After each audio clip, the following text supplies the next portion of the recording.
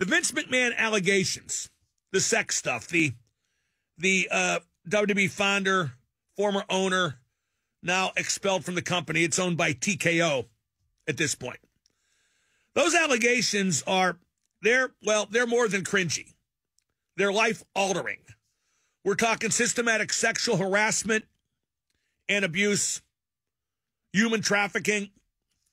John Laurinaitis is involved too, Johnny Ace, who I worked with in WCW. And let me tell you, if I had to put a bet down, I'd bet all these allegations are 100% true and then some. Fake wrestling is the Wild West, and Vince McMahon is ground zero for all of the worst.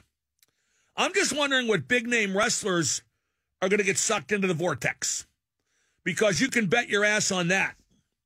Vince spread it around, and I don't say that flippantly. I say that in a very disgusting tone. Wrestling is a terrible, terrible place. I saw it. It's the misfit toys. In WCW, where I worked, not 10% as bad as WWE.